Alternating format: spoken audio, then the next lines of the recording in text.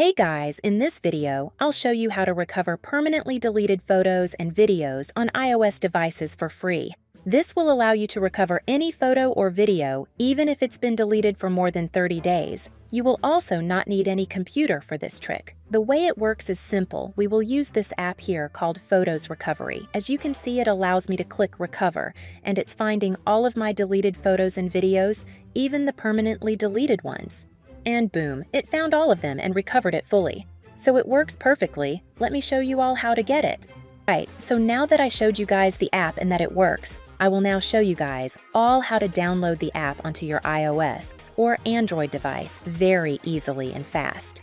But before I show you guys how to install it, if you're on iOS or an iPhone device, we have to change some settings in our phone really quick before you can download it. If you're on Android, you don't have to change any settings. Only iOS devices have to make the changes. So first, go into your battery settings and make sure low power mode is turned off. This is very important and can mess up the install if you leave it on. After we get the app, you can revert all your settings back to normal, so don't worry, it's just for the install.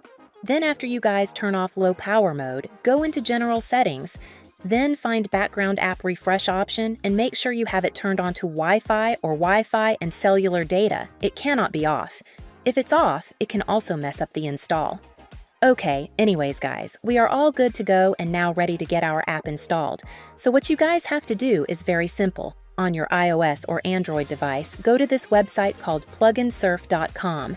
This site has a bunch of tweaked apps and games that we can download for free without needing a jailbreak or anything complicated. So once you're on the site, go to the search bar on the site and type Photos Recovery.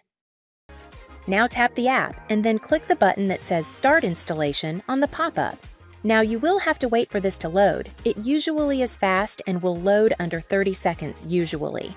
Then once it loads, there will be one last step we must do in order to finish installing our app fully onto our iOS or Android device for free.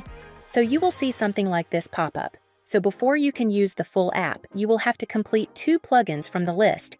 Basically, for the app to fully run and load, it needs this and it is required for the app to work. But it's simple. You just tap the app or plugin and read the instructions and do exactly as it says. Then once you've done one, you go back and do one more because you have to do 2 for it to count.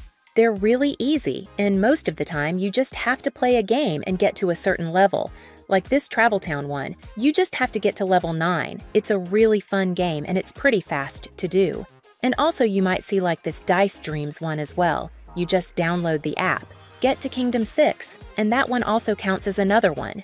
Usually you should see these 2. Do them as they are easy and fun, but make sure to fully play the games. It's very important that you do so.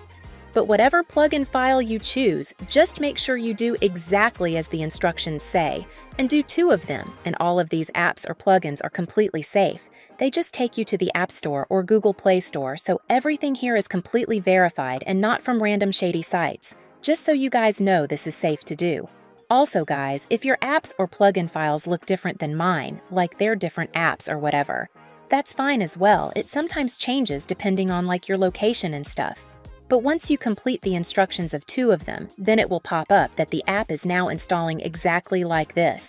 As you can see, it's saying I successfully did 2 plugin files, and now it's saying it's going to finish downloading the full plugin file to my phone, which is great news. Also, if you don't see this, it might say error, and it might ask you to redo it, and in that case, you will have to do another 2 plugin files that are completely different to the ones you did.